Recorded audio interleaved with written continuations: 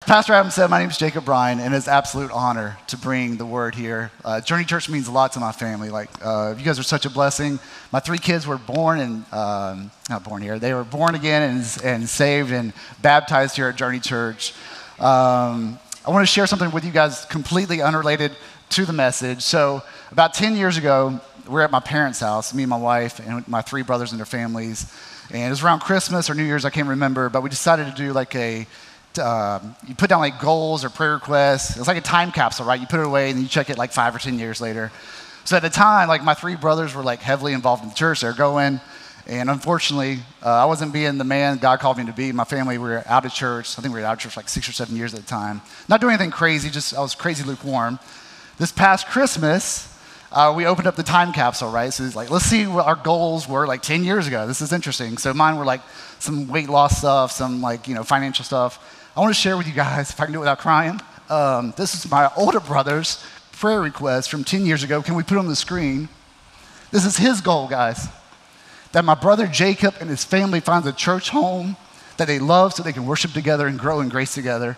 So you guys are an answer to prayer, not for just me, for my brother and his family.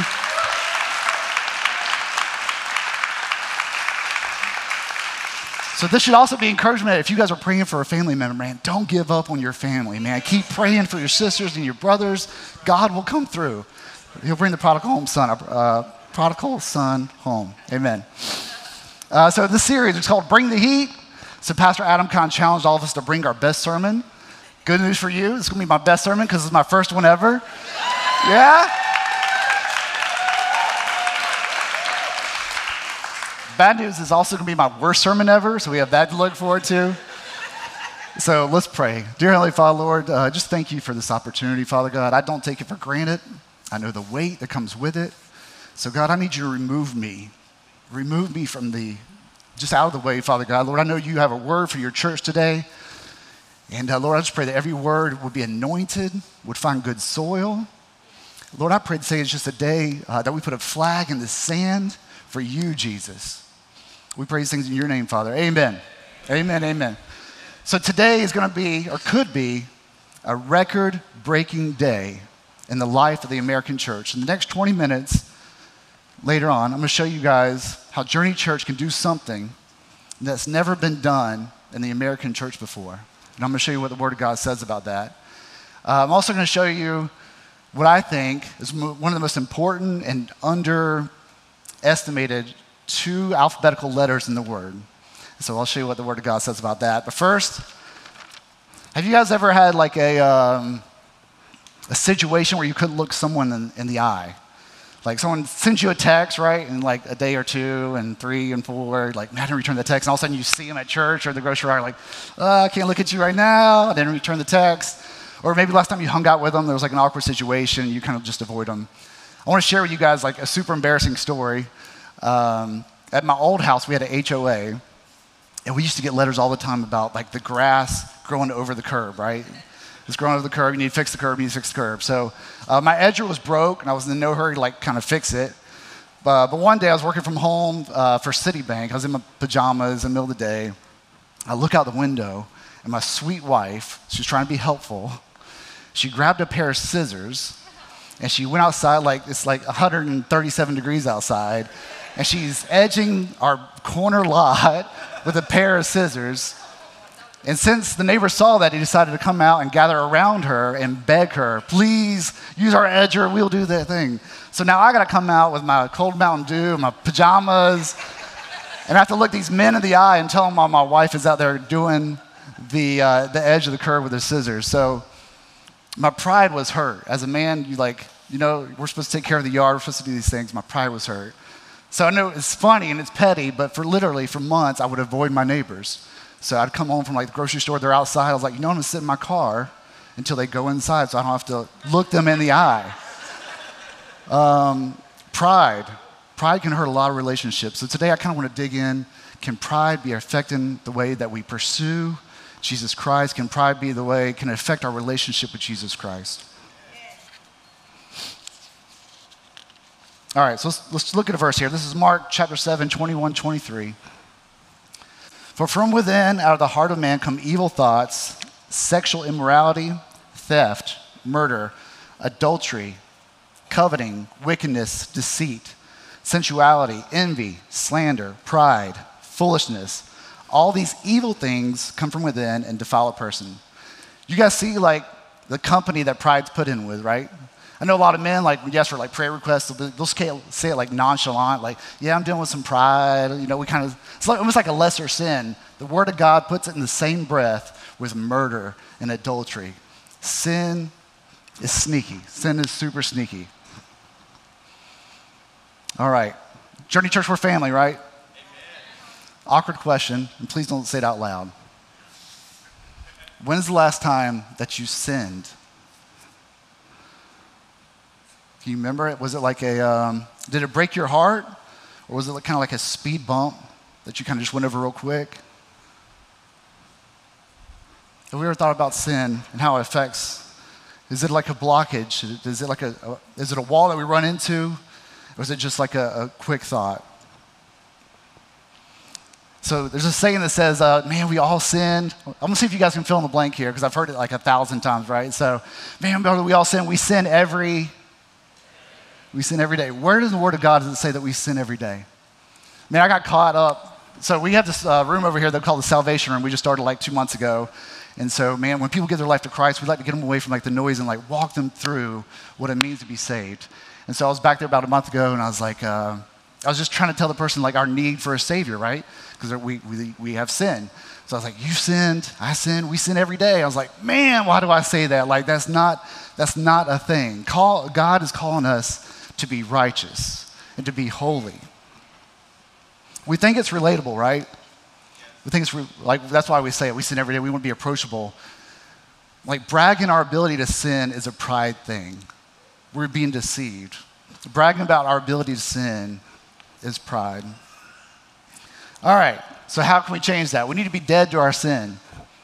How can we be dead to our sin if we keep talking about our ability to commit sin? The Bible says to put on his righteousness. I'm going to show you guys a couple of verses here in Isaiah. He has covered me with a robe of righteousness. Put it on. We have another example in Ephesians chapter 6, 14. Stand firm then with the belt of truth around your waist, with a breastplate of righteousness in place. The Bible says put it on.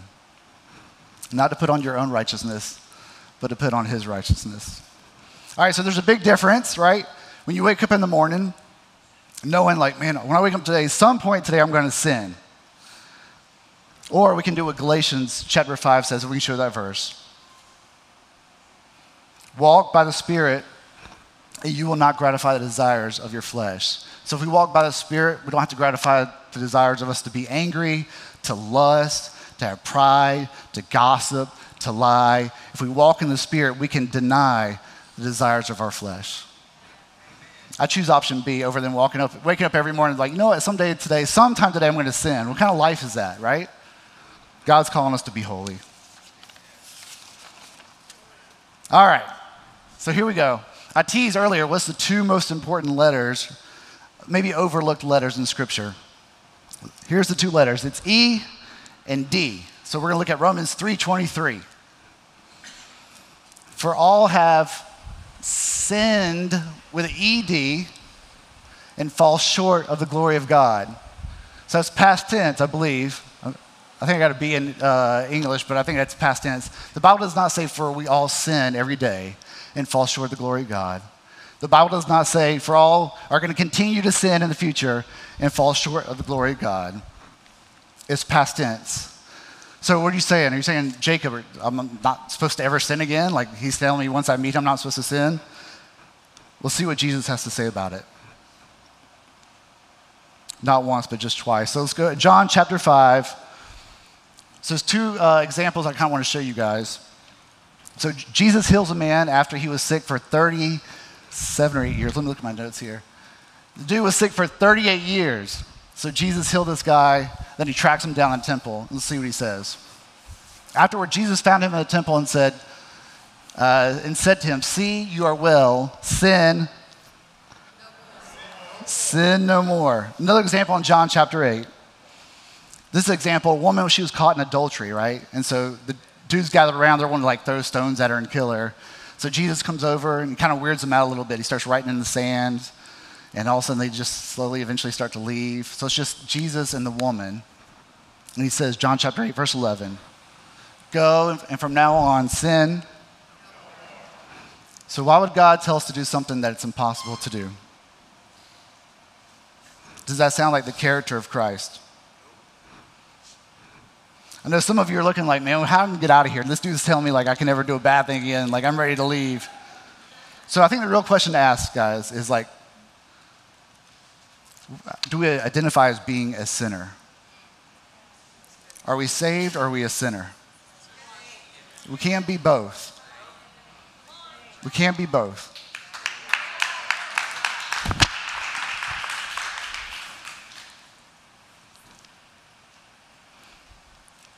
I'm going to show a scripture here. James 1:8. The Bible says a double-minded man is unstable in all his ways.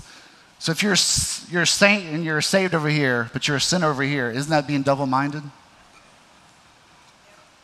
Maybe that's the reason why some of us like get knocked off track when like life really hits. We don't know who we are in Christ. And it's nothing that we can do. It's everything that he's done. God paid the price to make you right in his sight. That way we can stand blameless in front of him. What kind of relationship is it if we're always apologizing, right? So we just walk in sin and like every day, like, God, I'm sorry again, I'm sorry again, I'm sorry again. Like if I have a relationship, I have my friend, and every time I talk, he's apologizing to me. What kind of relationship is that? What would happen if Journey Church decided to put on his righteousness from the front row to the back row, that we know that we can stand in his presence blameless, not because of what we did, but what he did? Would worship be so much sweeter if we could stand in his presence, look him in the eye, look Dad in the eye? Would our quiet time be so much sweeter if we could look Father in the eye and have that relationship with him? All right, message number 2. Point number 2. You thought that was awkward? This is going to get really awkward. JD. I want to talk about how finances can sneak in. I'm sorry, how pride can sneak into our finances in a couple of different ways when it comes to giving to God. So it's going to be awkward at first, but I promise it's going to turn out really, really cool, okay? It's interesting how uncomfortable we get when we start talking about like finances. I'm heavily involved in like men's ministry. I just love men's groups and like the accountability that it brings. And so in men's groups, like we give each other access to call us out on certain things. Like I have some men in my life, I said, you know what? Every once in a while I need you to say, Jacob, when's the last time you prayed with your wife? And Jacob, what are you reading in the Bible? And like that accountability means a lot. One thing that we never touch on is, Jacob, when's the last time are you given? Are you given to God? So somehow the enemy has like taken that thing off the table where we can't even talk about it. We can't even talk about it. Even in church, right? So we'll have calls for like salvation and rededications and healings. Man, when's the last time we had like a big call? Like, are you committed to giving? The enemy is so sneaky. I think they pray with me backstage, and Eddie Floyd called something out. Man, this is so good. The reason why he kind of hides pride from us, that's the sin that took Satan out of heaven. Pride is the sin that took the enemy. He wanted to be God, and he couldn't be God, so he got tossed out. All right, so let's talk about finances. Who's with me? All right, so I'm going to show you some stats about Journey Church. But before we do that, I kind of want to talk about like the tithe, the 10%. I got to be super careful here, right? So I'm going to try to do this the right way. Huh? We got it. All right, so let's take 10%. Can we put it to the side for a second, right? So in the Old Testament, it talks about tithe 10%. The New Testament has the word tithe in it 4 different times. And it's not really a commandment. But instead of like preaching on that, it's a whole different thing. Let's just put it to the side. I just want to talk about, can we consistently give, and can we do it with a cheerful heart? Can we do that for just a second? Can we put tithe, like the 10%, can we just put it to the side for a second? All right. To kind of back that up, let's show a verse here before we show the slide here. 2 Corinthians 9:7.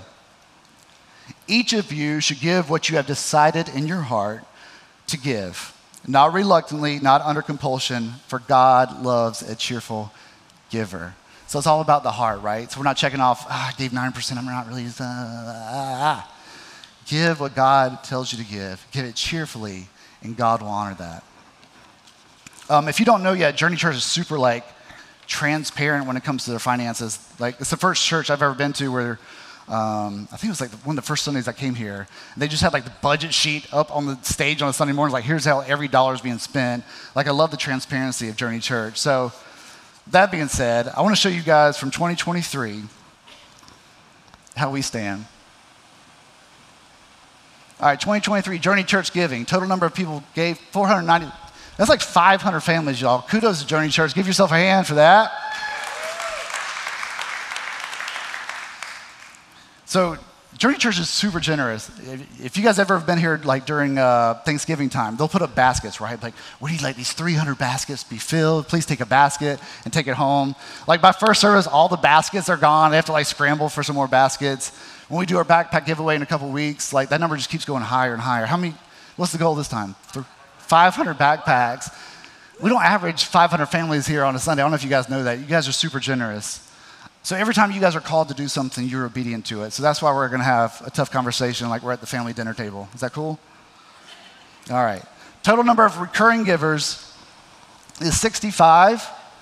That's 13% of the Journey Church that gives consistently. Guys, the national average is 5%. There's a problem there in the American church. We're tripled it. I don't think anyone here is proud of 13%, but we've tripled the national average of consistently giving to God. In Journey Church, I just showed that, man, that's crazy. We saved $87,000, even though 13% is given consistently. I just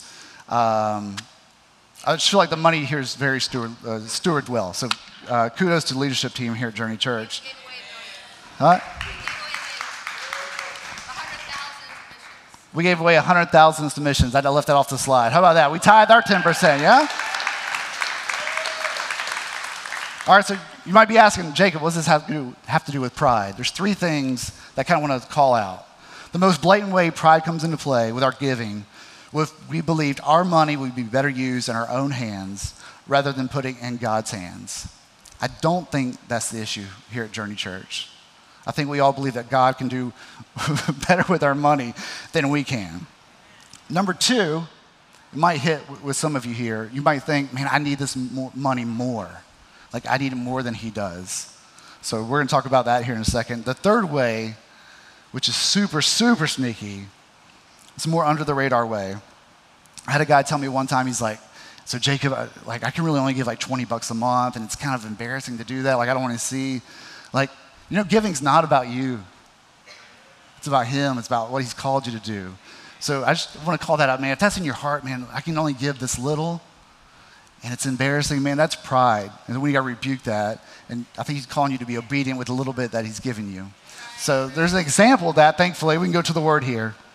Mark chapter 12. Then a poor widow came and put in 2 very small copper coins, worth less than a penny.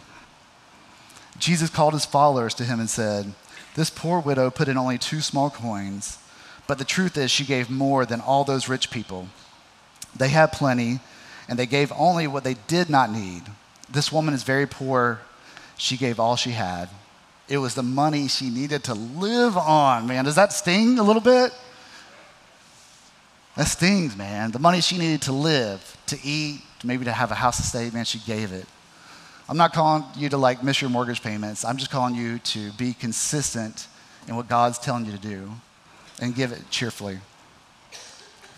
The bottom line is, Journey, if we trust him with our eternal life, we trust him with our salvation, we can definitely trust him with our money. Amen? So we just had the offering for the Horizon Build. If that 13% that we showed earlier, if that turned up to 80%, we could probably just cancel the Horizon Build campaign. We wouldn't even need it. We would have a new building. So I'm going to do something super, super awkward. Earlier we talked about how the enemy's kind of taken finances, we're not even allowed to talk about it, right?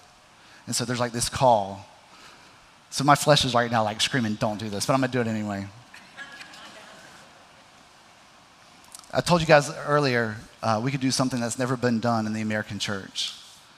And no church has ever had even 70% of its congregants constantly give. I'm not talking about 10%. I'm talking about give consistently, cheerfully. And so right now I just want to do an awkward call to action. I'm going to ask you guys, and the amount's none of my business, and the percentage is none of my business, but if you're willing to give whatever amount he gives you and give it consistently, not to Journey, but to God, I'm going to ask you to raise your hand.